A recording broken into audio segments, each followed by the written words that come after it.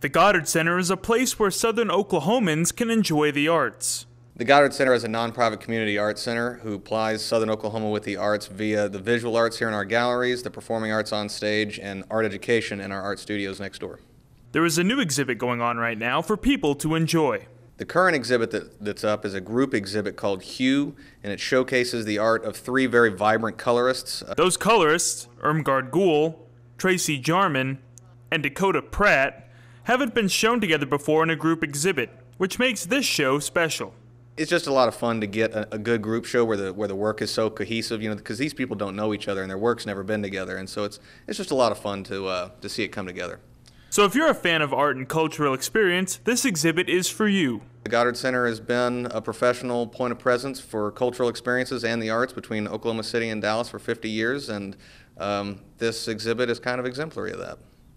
In Ardmore, Joe Scanlon, K10 News.